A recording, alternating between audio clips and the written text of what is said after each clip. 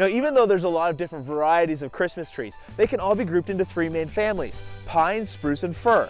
This is a pine, and a classic pine because it has those really long needles that we associate with the species. Now, the pine is great for smell, but it has a downside.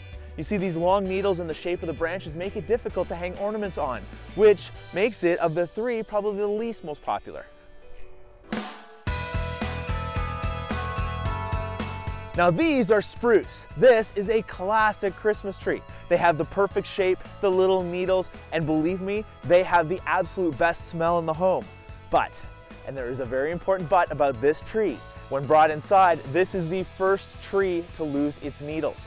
So if you want your Christmas tree to last several weeks, this is probably not the option for you. Now, these are the fir, and you can tell by the flat needles. Firs are great trees for Christmas ornaments because the branches go in a lot of different directions, giving you great options for hanging things. Now, there are some downsides to fir. It doesn't have that really pungent smell that we associate with the holidays. On the upside though, this one keeps its needles the longest, making it ideal indoors. Now, once you've picked out your tree at the farm, make sure they cut at least an inch off the bottom. This is very important. Also, get the branches wrapped up nice and tight. It doesn't hurt the tree, but it makes it a lot easier for traveling. Now, I'm off to get my favorite tree to show you in just a few minutes.